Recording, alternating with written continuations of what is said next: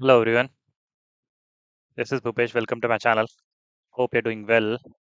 So today we are doing another very important session. I would say you will not find anything on Google and on YouTube pertaining to this topic. So as we spoke about Grafana Alloy in our last session, we installed Grafana Alloy on Ubuntu, VM machine, and then how to get the matrices from Grafana Alloy VM to the Grafana Cloud instance. We are capturing all the matrices from VM. Now, this session is all about how to get the metrics from Kubernetes cluster. Since we all know Grafana Agent is deprecated and it will go away soon, so let's understand a good use case on how to collect metrics from a Kubernetes cluster using Grafana Alloy, not using Grafana Agent. Okay, and then send it to the Grafana or Prometheus instance. So in this case, I'll be sending it to a Grafana cloud. So do watch this session very slowly because I'll be using a Grafana Alloy installation on Kubernetes cluster. I'll be installing Node Exporter. I'll be shipping all that inframet from Node Exporter of that cluster to using Grafana Alloy to Grafana Cloud. So I'll be using Grafana Cloud also. So there are multiple things that are used in this session. Node installation of Node Exporter, installation of Grafana Alloy on Kubernetes cluster, and then sending it to Grafana Cloud instance.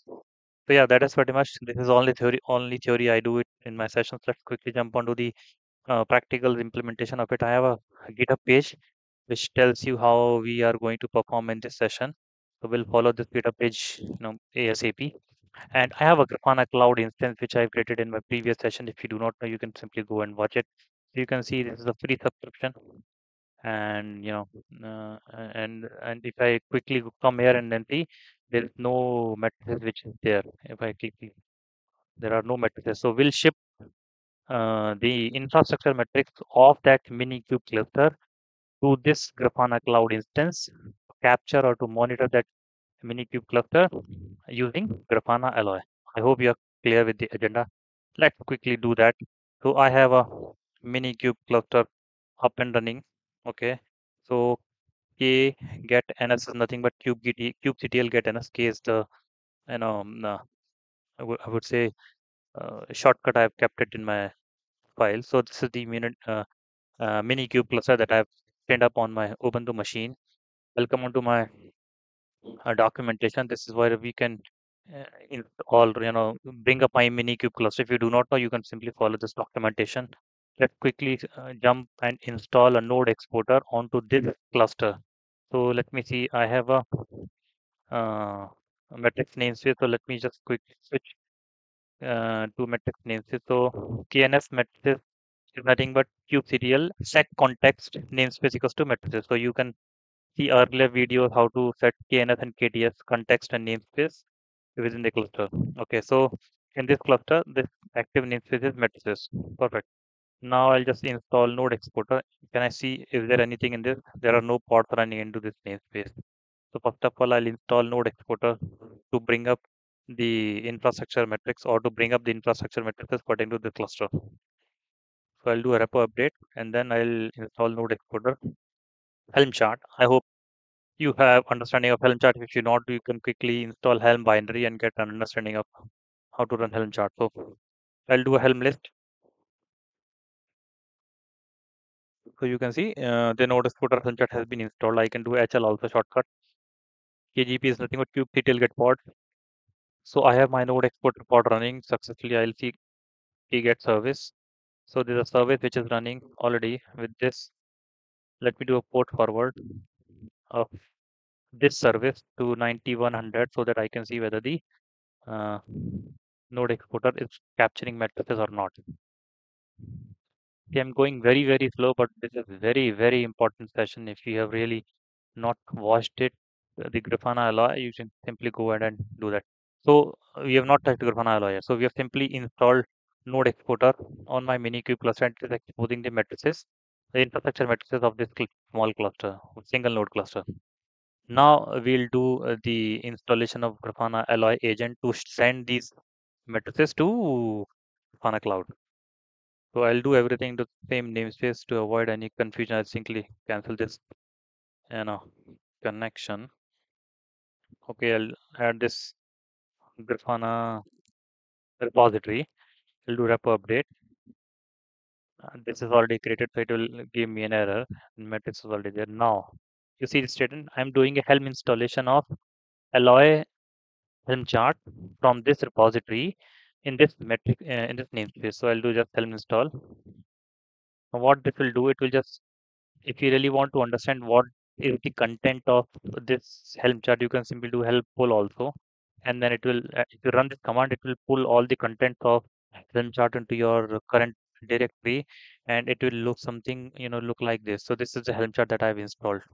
Let me first of all see whether my Helm chart is running or not. So Alloy Helm chart is up and running, and the pod is also running. So this is Grafana Alloy pod that is running. So this is a complete Helm chart that it has executed. Okay, fine. So my separate entities are running. Grafana Oil is running separately, and Node Exporter is running separately. They are not talking to each other. There's no communication. We'll set up a communication so that this guy will pick up matrices from this and will send to Grafana Cloud. Okay. Now that is the next step. So I've already installed Grafana Alloy vanilla, but I will now configure Grafana Alloy so that it can read data from Node Exporter and then send that data to Grafana Cloud. Now this piece is very, very important. So there's a file called as config map.alloy. So I've created a config map raw file, and we'll create a config map from this. And this is the Grafana Alloy configuration. If you have watched my earlier video, you might have seen that this is the scraping that I want to do it. So I want to scrape node export endpoint, which is running on 9100 on this cluster IP. Let me see my cluster IP is same or different. Get that service. So my cluster IP is this 1043, 241 and 12. So so basically what I'm saying, I'm having my node export running on this IP. I want to read the data from this IP from 9100 port and metrics endpoint and send this data to this remote write. Now, what is this remote write? Prometheus remote write is nothing but the remote write which is sending to Grafana Cloud. So, see this URL.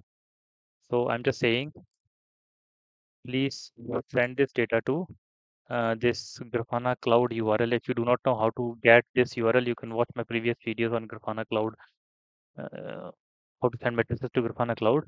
And then this is the basic auth and then the password. So, password, I will copy the API token from Grafana Cloud instance. Uh, this is the API token that I have explained earlier also. I'll save it. Now this is the configuration file of your Grafana Alloy. Okay. Now I'll create a config map from this. Perfect. I'll come onto this. I'll create a config map. Now before I create a config map, I want to show one more thing. If you see kubectl get config map, so there's already a config map created by default from this Helm chart. Okay. -o YAML. This is the config map that is already being created by this Grafana Alloy Helm chart. So what I'll do will first of all we will use create this config map, and then we'll use this config map. So you'll see now another config map got created. So this we created it 3 seconds ago, 5 seconds ago, and this was created as a part of Helm chart. Now we need to upgrade our Helm chart. What I'm doing, upgrade my the Alloy Helm chart with this values.yaml file. So this is the values.yaml file which is there in the same repository. Now what I'm doing in this, I'm saying please upgrade my Helm chart and do not create config map by default. Either use the config map which I have already created in my cluster. So what I'm saying, do not create config map by default, but use it which is already there with this name. Okay, you see, alloy config which I created just now before the running this Helm chart. So let's run this guy and it will upgrade my Helm chart.